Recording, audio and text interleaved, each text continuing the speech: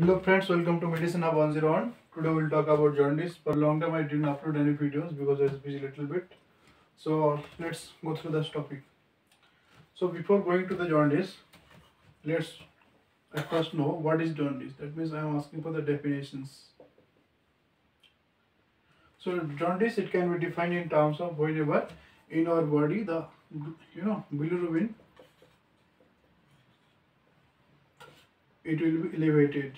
Okay, so normally we need to know that every day we produce near about 0.2 to 0.3 gram per day. This much bilirubin is produced every day.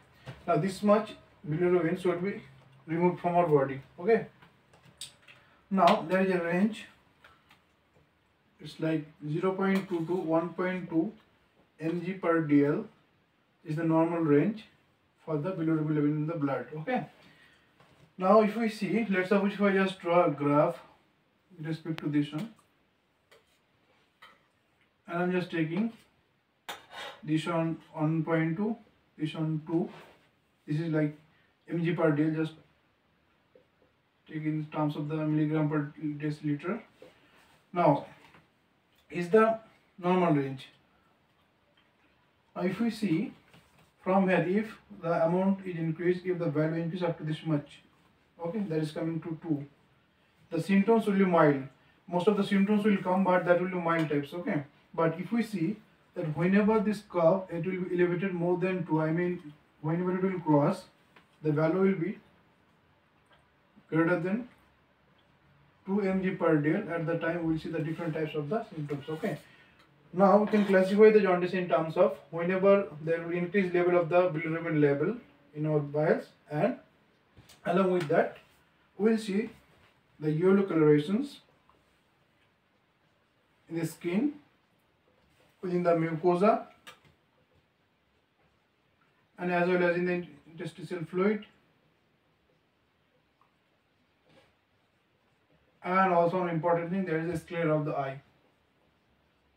Okay, so we can define the jaundice whenever there will be increased level of the bilirubin, and as a result we will see the yellow colorations of the skin, mucosa, and interstitial fluid, as well as the sclera. Okay, so the term that need to be remembered: hyperbilirubinemia. Okay, another term we need to know, that is icterus. What is icterus? That is also important. Now icterus, when for, let's suppose the bilirubin level has got increased, and as a result if we see only the sclera, if we see only the sclera is getting the yellowish color, then you can just see the terms icterus. The most important thing regarding these things, whenever the symptoms of the jaundice will come, the first thing we'll see the appearance in the sclera. Okay, you'll see the sclera void. Within the sclera of the eye, there are some connective tissues. Those are elastic in nature, elastin we can say. This bilirubin is having the higher affinity to get bind with this elastin. As a result, we see the yellow colorations there. Okay. Now we need to talk about how the bilirubin is coming. Okay, I'll talk first the normal physiological circumstances, then I'll go to the patho part. Okay, so let me just this part, because I want to say so diagram parts. So I already said you, whenever the bilirubin level that will be elevated more than 2, at the time we will see the symptoms, and the symptoms are basically within the skin, the yellowish color of the skin, the mucosa, the interstitial fluid, and in the sclera. Okay, that is the known as icterus. Now we know that for, let's suppose, the RBC. Now we know for the RBC, living life, how much? Life is 120 days. Okay, now whenever the RBCs are getting older, that is coming approximate near to 120 days, at the time we know this RBC will be not flexible. Why? The proteins that will be not able that much to pass through the, let's suppose, the blood vessels. Okay, now whenever the fresh RBC, let's suppose from the bone marrow, this RBC has come out just right now, then this RBC will be very flexible. I mean, they can pass through the blood vessels, like the narrow blood vessels, if I just say normally. narrow VV stands for blood vessels, then they can pass through easily. Now if I see, okay, let me just, okay,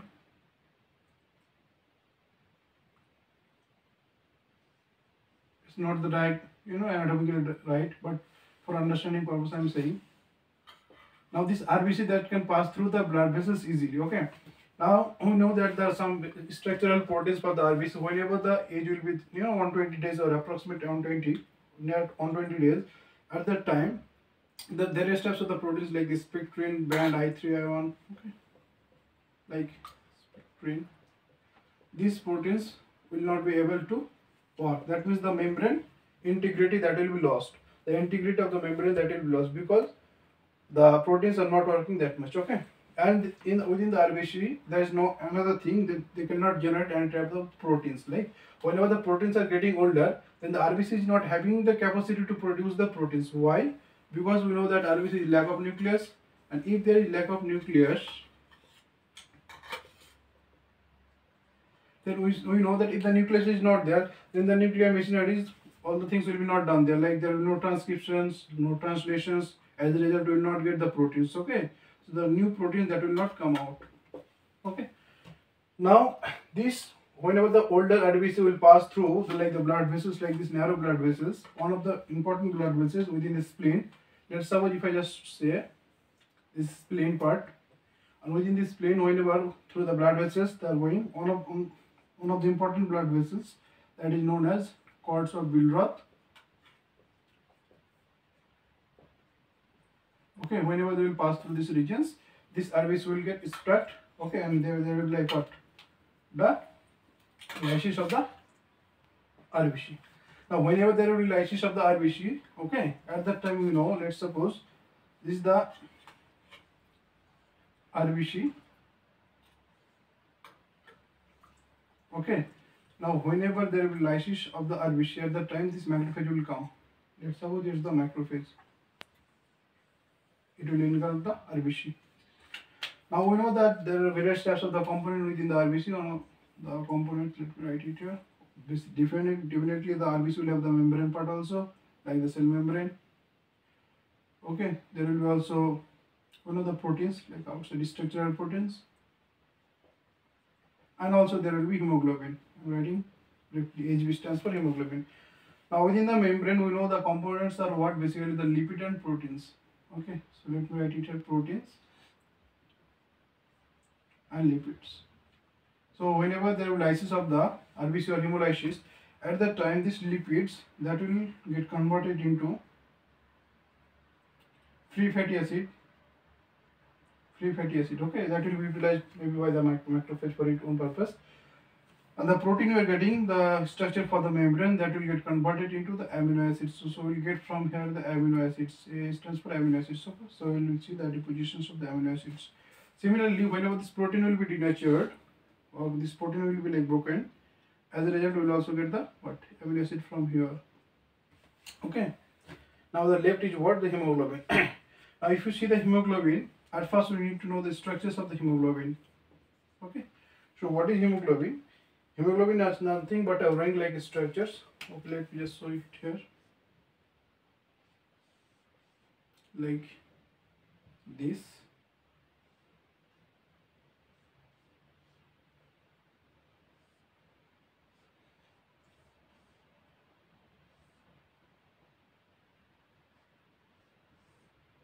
Okay, so these are the protoporphyrin ring, porphyrin ring.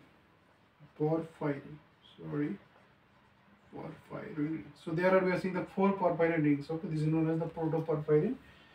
Now these rings, along with that, there will within the mid we will see there is like the iron, Ab2 plus. Okay, now this is the structure of a heme. There is the structure of a heme. So what is heme? Because we know within the hemoglobin we will get heme part, and another thing we will get the globin part. So globin, that's protein in nature, we know, and heme part I am talking about right now, the heme part. So the heme, this is the structure of the heme. Okay, now if I just add, let's suppose here the chain of some amino acids like for the globin, okay, 2 chains, and let's suppose there is like the two more chains. Now this is alpha, let's suppose this is beta chains.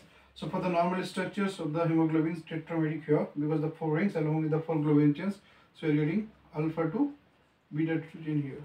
So this is the HBA, we already know. So HBA, that stands for the 2 alpha and 2 beta chains, okay, amino acids.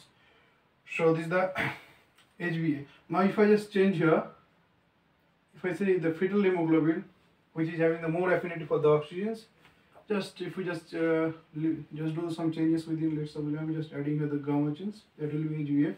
Now HBA2 may are many types also. So if you write 2 alpha plus 2 delta, whatever it is, so this will be the HBA2 here, okay.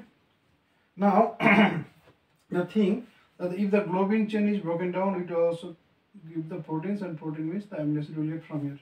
Now from him, what will you get? Okay, from the him. That's the thing here. Now from him we know there is the iron part. This iron will come outside from here, and this iron will add with the protein. After that it will get converted into the ferritin, and this ferritin will be just polymerized.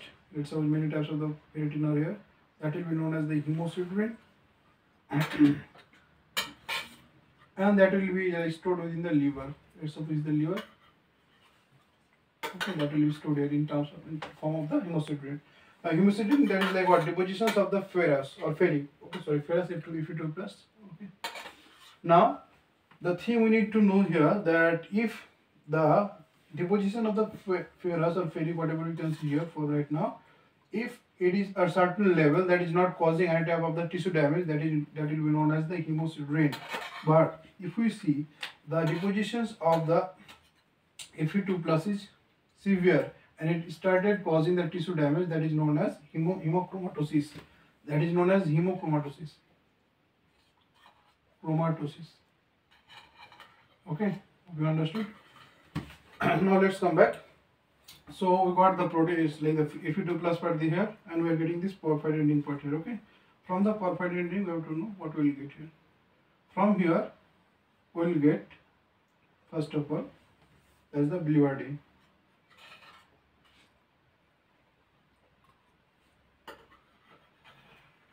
Okay, we will get the bilirubin.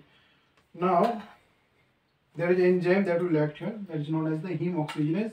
This heme oxygen, I am writing briefly, heme oxygenase, that will act here, and that will help to convert the heme, that means this part, this ring parts, into the bilirubin. And after that, what will we see here? This bilirubin again will be acted by the another enzymes. The name of the enzyme is bilirubin reductase. I am writing BR stands for bilirubin reductase, and that will convert this bilirubin into bilirubin. Okay, this is the bilirubin. Now this bilirubin will be gone to the circulations. Okay. Now if I say, let's suppose this bilirubin, okay, let me just erase this part, then you will understand better, I think. So if I erase this part,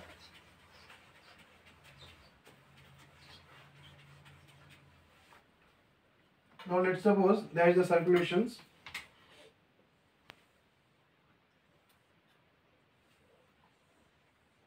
Within these circulations, this bilirubin will be taken. Okay. Now let's suppose the bilirubin here. Now this bilirubin can get deposited anywhere, it can go through anything like any tissue. So just for these regions, this liver will separate a protein. Let's suppose the liver. Okay. Now from here we will get a, it will separate, let's suppose the hepatocyte.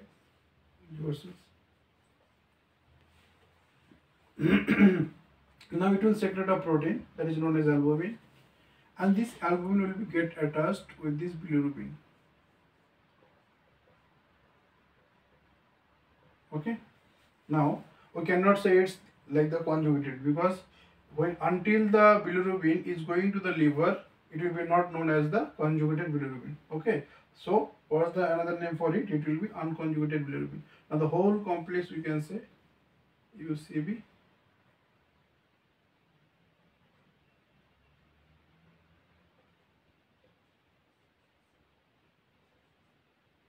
Okay, unconjugated bilirubin. So you can write if you want to write UR. Now what will be the next phase? In the next page we will see this whole complex that will come to the hepatocyte cells. Let's suppose if there is the hepatocyte cells. Okay. Now there are some receptors within these hepatocyte cells. I'll talk about these things in the subsequent videos. This will come here, and after that this will be taken within the hepatocyte. Okay. After taken here, this albumin will be acted by an enzyme, that is, we can write glucuronide transferase. Okay, glucuronide transferase you can say, or you can say UDP also here. That's phosphated, another name. So after that we will see this unconjugated bilirubin that will get converted into the conjugated bilirubin. Okay, here if I write unconjugated bilirubin, I am writing here conjugated bilirubin. So whenever this unconjugated bilirubin is coming within this liver, after that is acted by the glucuronide transferase enzyme, then we are seeing what?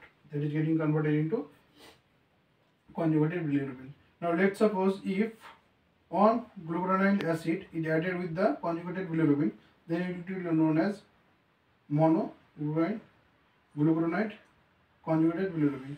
If the 2-glucuronide acid is added with it, then it will be you can write DCB. Okay. Now from here, let's suppose all the things are happening within this liver hepatocytes. Then what will we see? There are some type of the transporters.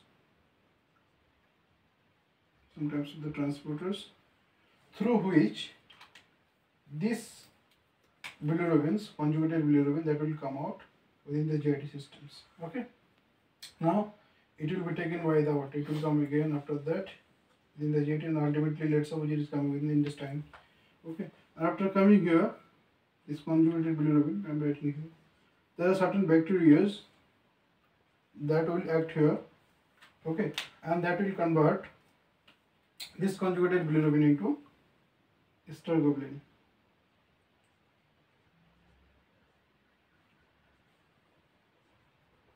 And this stergobilin that will come in terms of fecal matter, and that will give the yellowish color of the fecal. Hope you understood this part. Now what will you see here? This thing will get converted in another product that is known as the urobilinogen. Okay, stergobilinogen. Another is urobilinogen. Now this urobilinogen, it will come in terms of the urine urobilin, or we will see some amount of the urobilinogen that will be reabsorbed by this liver. I'll talk about these things in the next part of the videos. Okay. Then this is the normal physiological conditions. Okay. How the bilirubin is produced and from where it is coming. In the next part of the videos, I'll talk about the pathophysiologies and their complexes. Okay. So if you are new, then please do like, subscribe, and press the bell icon, and let me know whatever the videos do you want. Okay. Then I'll try to make you happy. Thank you for watching.